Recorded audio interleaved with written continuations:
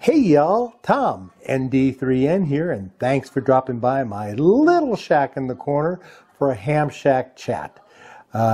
Most hams are not going to be really concerned with what I'm going to talk about in this video. Oh, I don't got a right to be concerned. As it is directed specifically towards prospective hams who are planning on taking the tech exam soon. However, I do encourage everyone, regardless of the status of their license, to stick around for the video as I'm giving out what I think is pretty good information that you might be able to pass along to our prospective members of our hobby. Every 2 years, one of the test elements, Technician, General, and Extra, are updated by deleting outmoded questions, adding questions to keep up with the state of the art, and changing questions to better reflect the current understandings. This year, 2022, the technician exam is, shall we say, on the chopping block. Always room for another head on the chopping block. Now in 2 years, it'll be the general class, and that'll be updated. 2 years after that, the extra class. That means that the current technician class exam will no longer be used after June 30th, and the new tech test will be effective July the 1st and will be used for 4 years after that. The organization that manages these question pools is the National Council of Volunteer Examiner Coordinators. That's a terrific title. And after reviewing the 2022 version of the tech questions, I can tell you they've made quite a few changes. 64 questions were removed outright and replaced with 51 new questions. And now that adds up of a total of 412 questions in the question pool. He talks like a calculator. On top of the ones they removed and added, they have updated 136 questions. Questions, too many questions.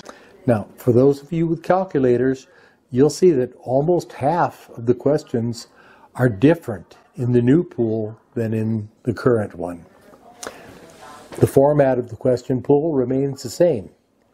The technician element is divided into 10 sub-elements.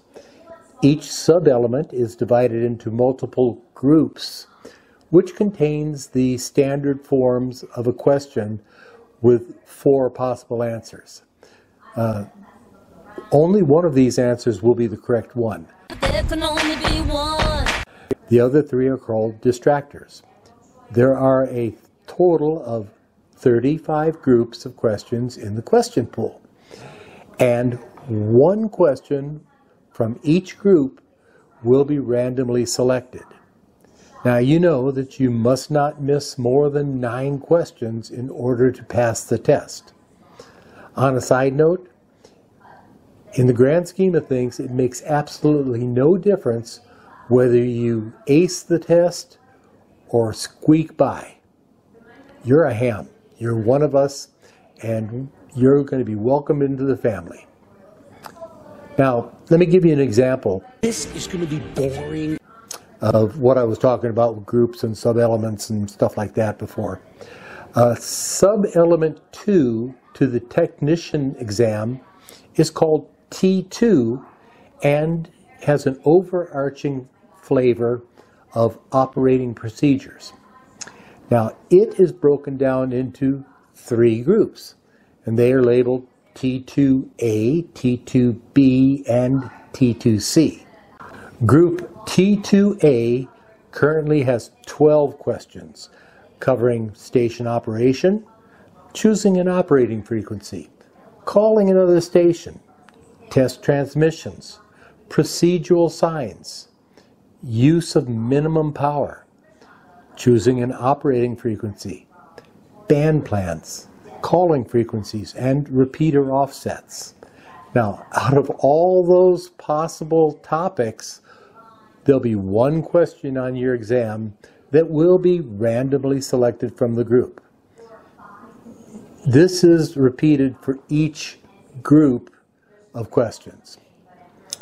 So, with slightly less than 3 months until the new question pool comes into effect, you have some time to decide if you want to take the current test or wait until July 1st and take the updated question pool. The decision was made a long time ago. Now that's a decision that only you can make, but the main purpose of this video is to make you aware of the upcoming change so you don't get surprised. You go to, you've been studying hard, you got the study guides, you got all that sort of stuff, and you're really ready to nail it, and you walk in on July 2nd and go, what the,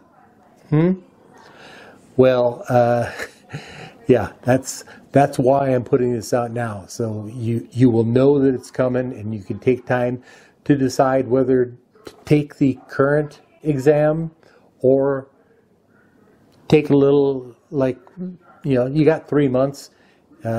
So take 3 months to study for the new question pool. Now, I've put a link to the new question pool, which will be effective the 1st of July. I'll keep hitting that. And this will be a link of all the questions, all the distractors. It'll be broken down by the sub-element, the group, and you'll be able to count the number of questions in there. And I've also put a link to the current question pool, as well as several Amazon links for current study guides.